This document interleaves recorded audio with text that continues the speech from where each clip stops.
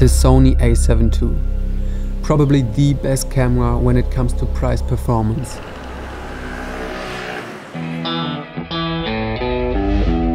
This is the reason why I've been using this camera for over 3 years from now on.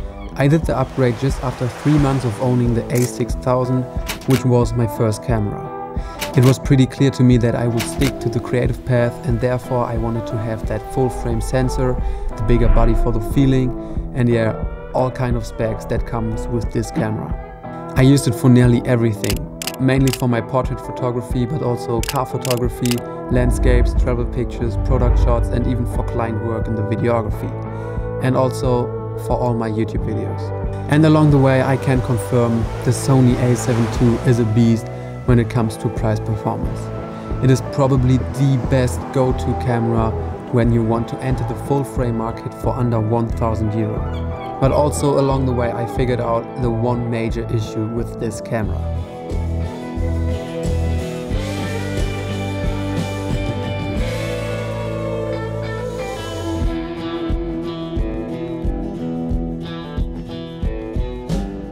And with this, welcome back to my channel. I hope you're doing good.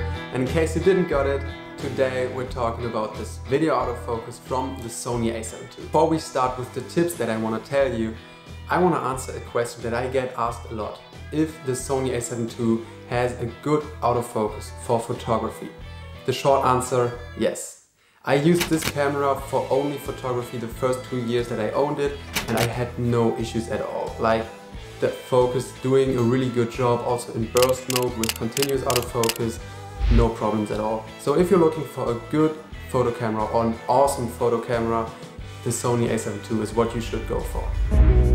But over the last 1.5 years I also used this camera for videography, and I can tell you it was a huge struggle when it comes to autofocusing with the SONY A7 II and not knowing how to deal with it.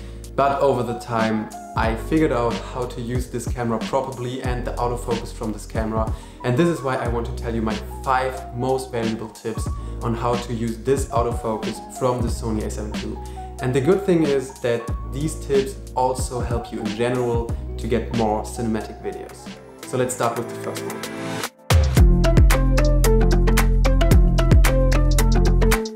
Light is probably the most important thing when it comes to videography or also photography.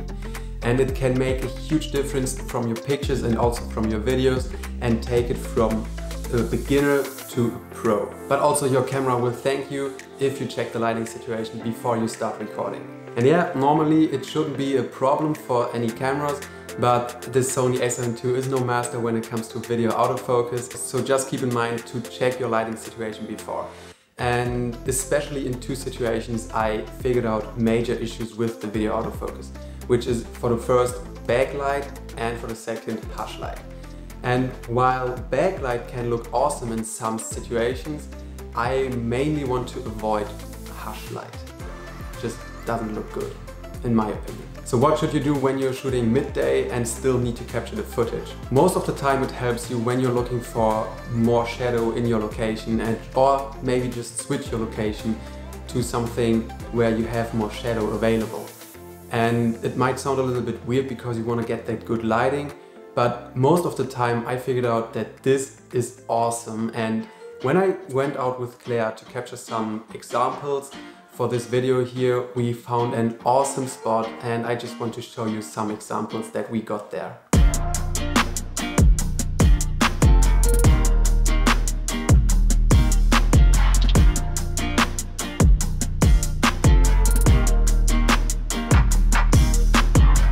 So checking your light situation will save you a lot of headache and also gives you some awesome results. And now continuing with the second point.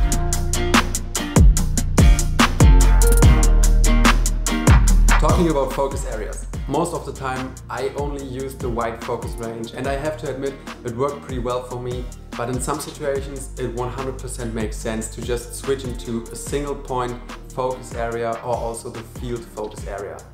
Imagine you have a subject just walking straight to the camera and don't move into the left or right frame from the shot. In this way you can keep the focus in the middle on the subject, and your camera does not have to figure out where the focus should be in the wide frame of the shot, and it's more easy for the camera to keep the focus. And using the focus fields can be really helpful when you want to switch the focus from something in between the shot. I, for example, used it in the shot where Claire walked in front of the Arc de Triomphe, and I want to first focus on the Arc de Triomphe and then on Claire when she's walking into the area where I put the focus field on. I have to admit that this Sony A7 II doesn't really make a good job on that, because the focus is not working really fast, and this is why it was kind of hard to get this shot right, and we had to do it several times until I was at least happy with the result, but it was not 100% perfect because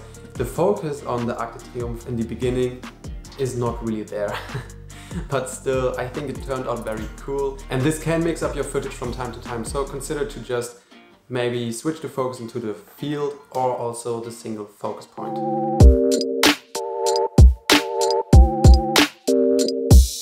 Something you should definitely focus on are your camera movements, and this not only makes a huge difference when it comes to keeping the focus with the Sony A7 II, but also in general when it comes to making cinematic footage or video with any camera. So you should really practice it over and over again to really get the movements into your muscles kind of and into your mind, because this is making such a difference and you really want to focus on that. And I can tell you, I knew about these cinematic camera movements in the beginning when I filmed the first videos, but I just didn't practice it before, and then the videos looked something like this.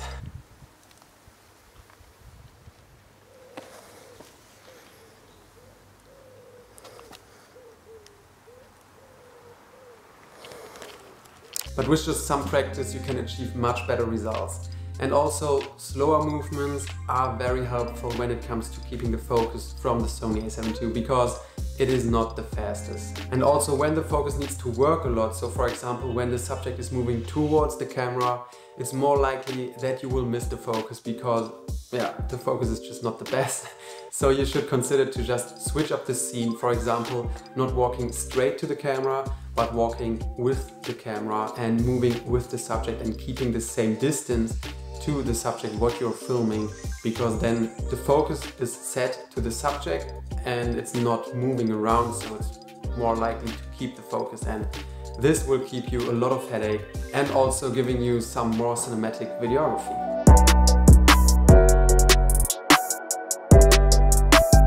The next tip is to get wide shots, because it's pretty obvious when you have a close-up and you lose the focus. And you might have seen it in some of my videos, or you maybe didn't, but fact is, when you zoom in you can see that in some of my shots I don't have the focus on the subject or maybe on me when I introduce a new scene and want to show the surrounding. But that is not a huge mistake, or at least it doesn't make a huge difference, because you are not noticing directly. So it would definitely be a bigger mistake when you're missing this focus for a huge client.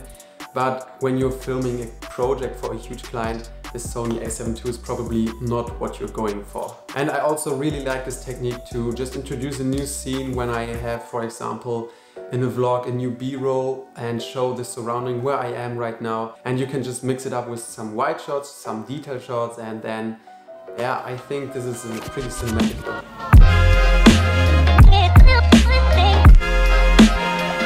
And last but not least, talking about manual focus. And maybe you don't want to hear it, but it's so easy, and the Sony A7 II does have focus peaking, what makes it so much more easy. And you definitely should consider it if you're going to take some B-roll scenes, for example in the apartment, just taking away something from a place or putting something into a place or just sitting somewhere, and I don't know what. There are so many different examples that you can use with the manual focus and which are so easy, and this also saves you a lot of headache when you're focusing with the continuous autofocus and then making the scene that you want to film, and then we watch your video and see you missed the focus and you have to redo it all the time. So just set up your camera on a tripod, focus on the thing that you want to capture, and then film the scene and you're good. It's a one take, easy.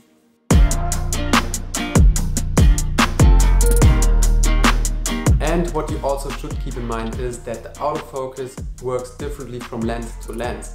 I can only talk about the Tamron 28 to 75mm and the Sony 50mm prime lens with the 1.8 aperture, and I can definitely say the Tamron wins this game. I did a video about that and you can check it out here if you're interested in that. And many people say that you should focus on Sony lenses, but I guess they are talking about G Master lenses, for example, because they are more compatible with the camera from Sony and the focus works better, but I have no issues with this Tamron lens. So with these tips, I mainly can capture every scene that I want to capture. And yeah, sometimes it's kind of a headache to get the scene as I want it to have, because I rewatch it, what I filmed, and then I see I missed the focus and I have to redo it. But this is what it takes, and this is a camera for under 1,000 euros at the meantime, and this is just awesome. And all the other specs are just great, and I guess with these tips you can still get a lot out of this camera. And now 1.5 years after using this camera for videography, I kind of feel that I got the most out of it and kind of really learned the basics in the videography game, which is why I'm going to make the upgrade to the Sony A7 III. And if you're curious about the differences from the Sony A7 II and the Sony A7 III, you definitely want to make sure to subscribe to my channel, because I am going to review these cameras in depth in the real world. I'm not kind of the specs guy, and I prefer to show you real examples how the images can look like with these cameras. And I'm so hyped to share more videos about this topic. And I'm also super excited to get this camera. It's like my biggest wish from the last 3 years when I started photography. And yeah, right now I just feel like it's the right moment to make finally the upgrade. And with this said, I hope you enjoyed this video. If so, please make sure to like this video and to subscribe to my channel. And if you did it, I'll see you guys on next Sunday. Have a good one.